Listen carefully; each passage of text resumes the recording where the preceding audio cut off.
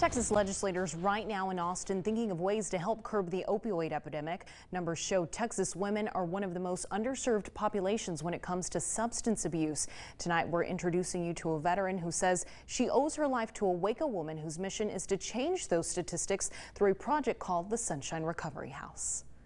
That's what makes us different from a regular drinker. This is the inside of a woman's sober house in Waco. Have you read any of the stories in the back? Summer Shine, the woman on the right, heads up the Sunshine Recovery House. The woman on the left is a Navy veteran, both recovering addicts.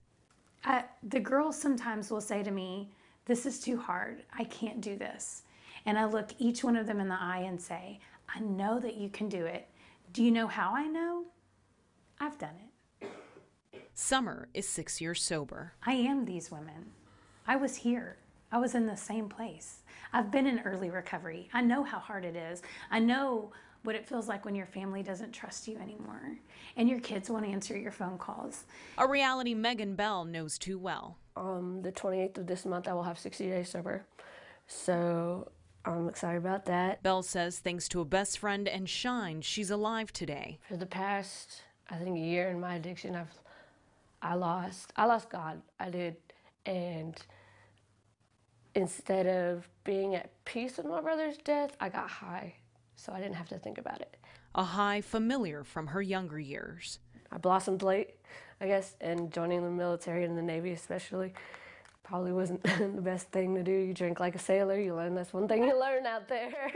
She's done programs before, but nothing like Sunshine Recovery. There's not a lot of stuff for women, and there's not a lot of women there, so it made me more comfortable being here. We're doing good. 60 days ago, I was probably still trying to decide whether or not I was going to stay in my addiction or not. I'm going to stay in my addiction.